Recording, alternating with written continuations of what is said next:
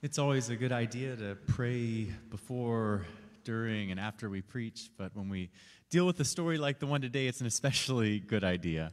So let's breathe deeply and let's pray together.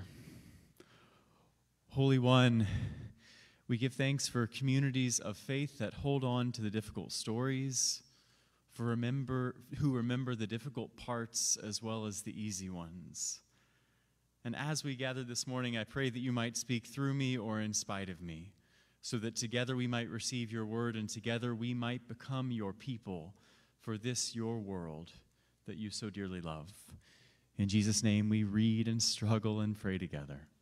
Amen. The Presbyterian author, writer, teacher extraordinaire, Anne Lamott, shares one of the most powerful stories I've read about sacrifice in her book, Bird by Bird, Some Instructions on Writing and Life. She writes that an 8-year-old boy was talking with his younger sister and his parents. They had just found out that she had leukemia and that she would likely die.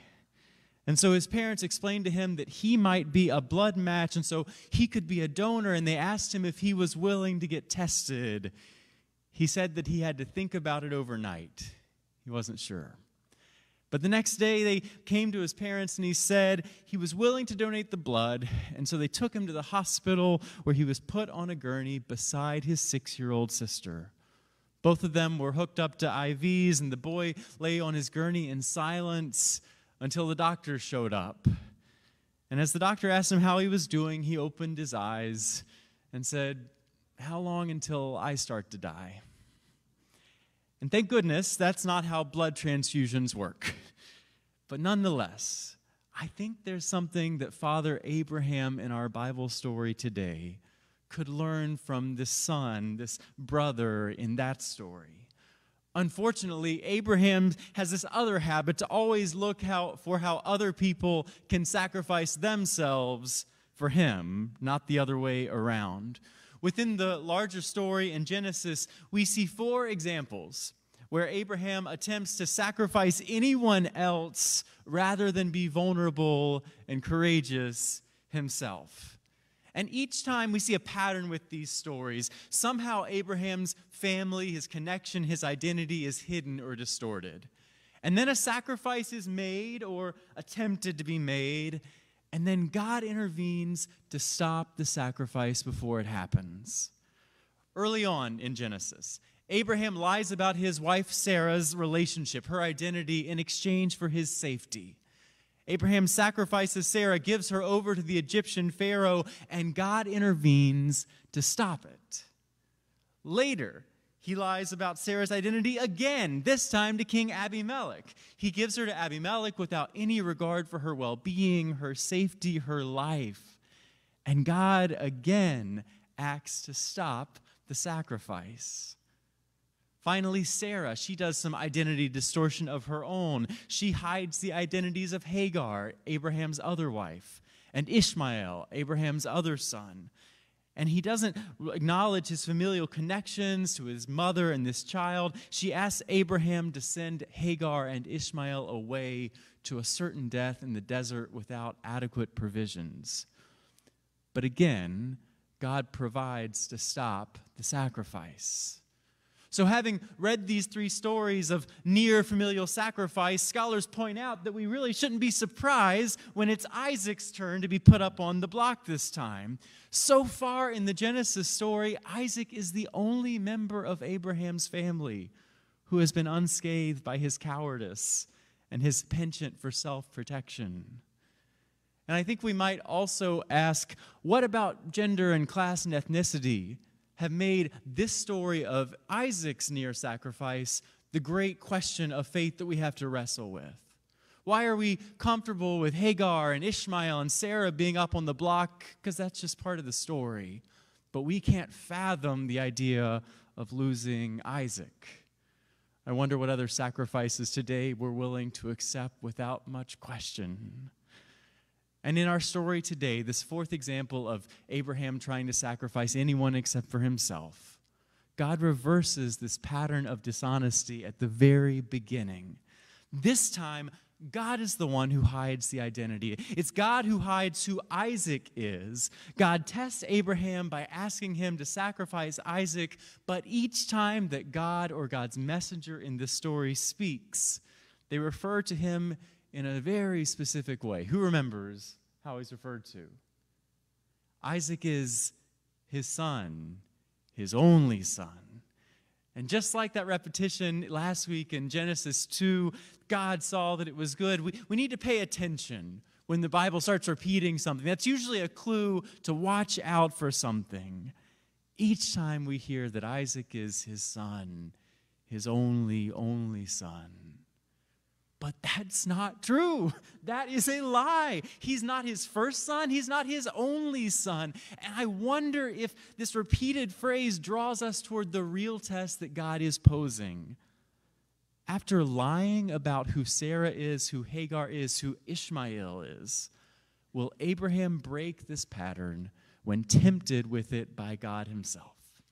What if God is not testing whether Abraham is willing to murder his child to show his loyalty or his faith? What if instead God is testing whether Abraham will finally speak out when his family is in danger, when another sacrifice looms? What if the story is really about Abraham learning to recognize that the way of denying and sacrificing his family is not God's way?